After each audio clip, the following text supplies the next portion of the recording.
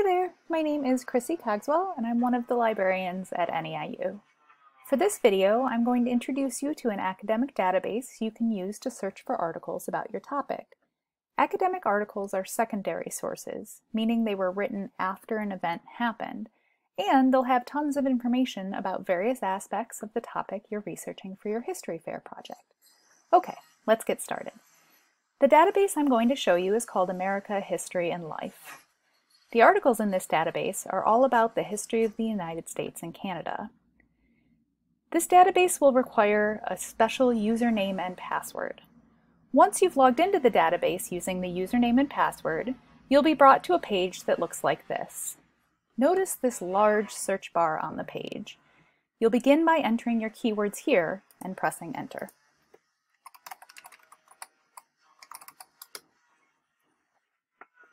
Once you've run your search, you'll want to go over to the filters on the left-hand side of the page to make sure that you're only finding articles you can access immediately. Click on the box next to full text to make sure that you're only seeing results you can download immediately. Okay, once you've added your filter, you'll just start to scroll through your results to see what articles you found. If you see an article that sounds interesting to you, just click on the title here, and you'll be brought to a page that includes more information about the article. The first place to read on this website is the abstract. An abstract is kind of like a summary. It will tell you what the article is about in only a few sentences.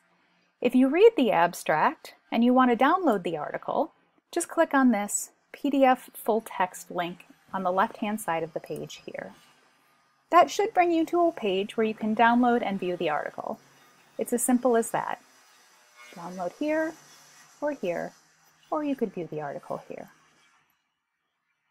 From here, I recommend you go back to your results and keep looking through your options. If you're not seeing exactly what you're looking for, you can always update or change your keywords for a different search.